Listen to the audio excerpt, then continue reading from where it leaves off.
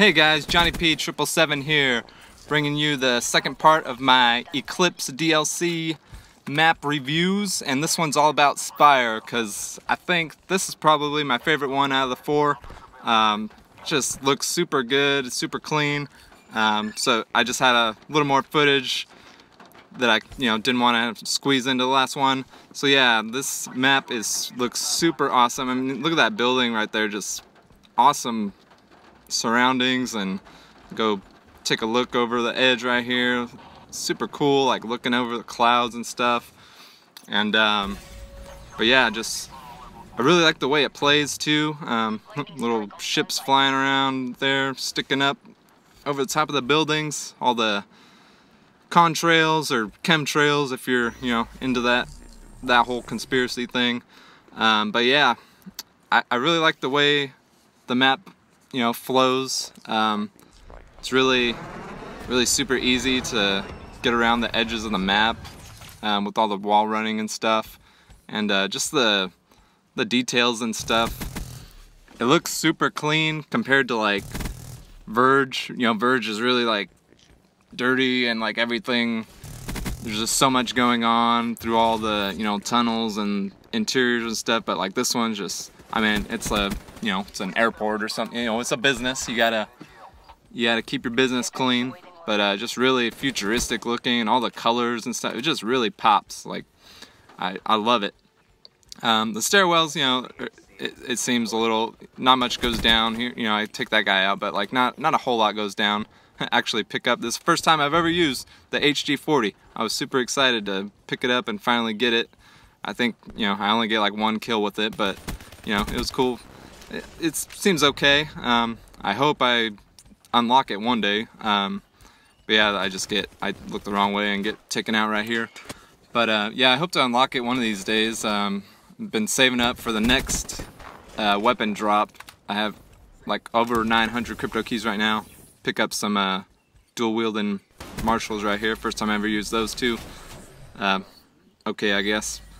But yeah, hoping to get a good video of supply drops. It should be like in a couple weeks now, bringing out some new weapons if the timeline between the last two sets is spaced about the same.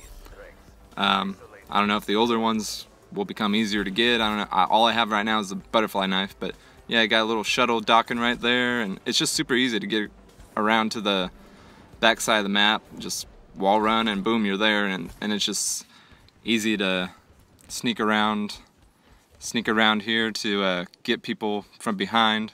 A lot of people like to snipe in this area. This guy has no idea I was there, and then that's a good spot to just overlook the central part of the map.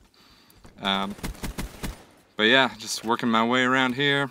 Back to the stairwell. Not, it just feels like kind of like a part you have to go through to get places, not like anywhere action goes down. But yeah, just keep getting behind these guys, and they don't really know I'm there for quite a bit. Just rocking them. Almost get a quad feed right here, but get taken out. That's okay. But yeah, just rocking the scythe here. Let me know what you guys think of these maps in the comments. Which one's your favorite? I think this one's mine. Just looks amazing. Yeah, don't really know what else to talk about right now.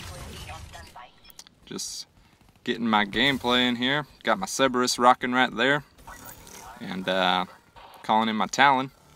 Get a little triple with the help of those two right here. Little three-piece action. Add that trophy system in there.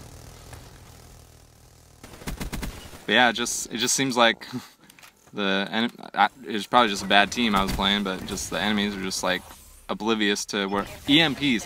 That is a thing I need to rock. I used to rock EMPs, or like I'd have like a class set up with EMPs. I usually don't run like tacticals or anything, but I'd have like an EMP class in case like equipment came up. But I'm always like used to using launchers in this game for some reason. But yeah, I need to set up an EMP class to take out some stuff. Here's the shot that was in the first like leak or whatever of I mean, just like the attention on the windows, like those little hexagon patterns. That's crazy. But yeah, this is the room that was like on the first visuals we had of the maps, and you know, pretty cool. Not a whole lot goes down back here. Just, you know, the spawn areas, but yeah, pretty sweet. I like going through this part and wall running on these little edges right here. Take that guy out, and like, so like I can go back, you know, the way I came, but then like if I'm seeing some action right here, and I can boom, just like wall run on right here and go back into the middle of the map. It's just laid out really nice. I mean, I might have just had, you know, been having a good match right here. I think I go like 33-6 or something. So it might skew my opinion of the map a little bit, but so far I've had good experiences on this map. The other map's just, I don't know, not quite as good. But yeah, thanks for watching. Really appreciate it. Drop a like, a comment, subscribe. Let me know, like, if you want to see a certain class setup or score streaks, or, you know, go for a certain something.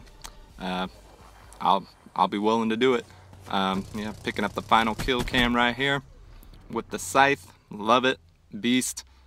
Kind of disappointed that they nerfed it a little bit, dropping the bullet count down, but that's okay. Still a beast. Showing off my only DLC weapon, butterfly knife with dark matter. Laughing it up at the others. See you in another video.